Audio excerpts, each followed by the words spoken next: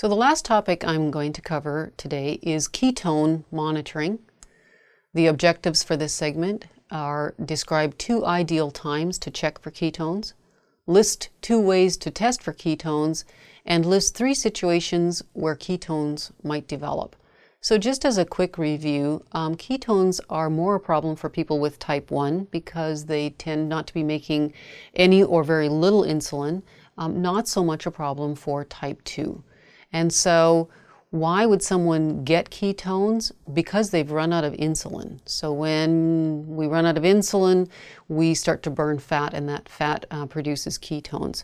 So there are 3 situations where ketones are more likely to develop. So number 1, if someone intentionally, for one reason or another, stops taking their insulin, if the insulin has gone bad, if their insulin needs have increased dramatically, as they might in an acute illness or in a stressful situation, or if something has gone wrong with their insulin pump or an interruption in the delivery of that insulin. So there are 2 ways to test.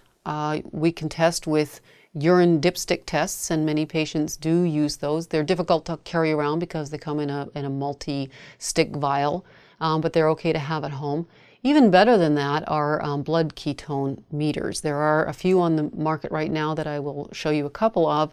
These are home tests that can be done that really are quite accurate in helping people to problem solve. So we tell our people that are on pumps that anytime they feel nauseated, that would be a good time to test for blood ketones, just to help them with problem solving. They can rule in or rule out.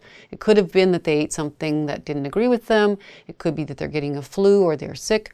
Or it could be that they've run out of insulin, and that's an easy thing to determine through a blood ketone test. And in early stages is easily treated at home if people are understanding why this is happening and understand that they should take an insulin shot if this happens, and that they can test again to make sure that their problem has been solved. So I'm going to show you a couple of blood ketone meters and how they work.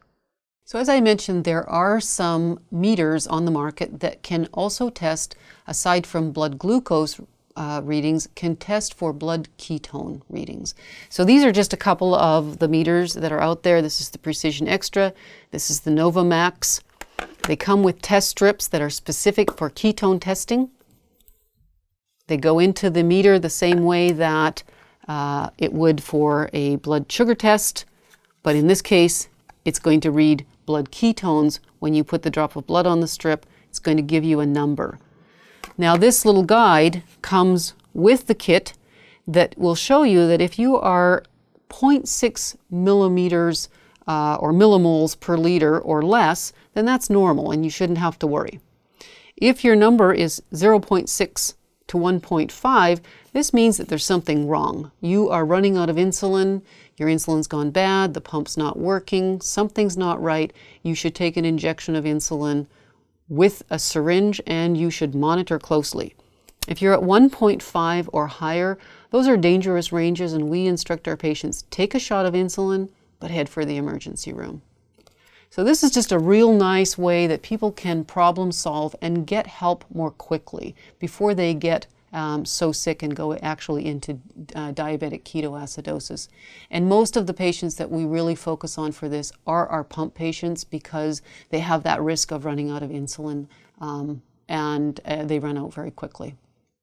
And so that's our blood ketone testing meters and supplies for patients with type 1 diabetes.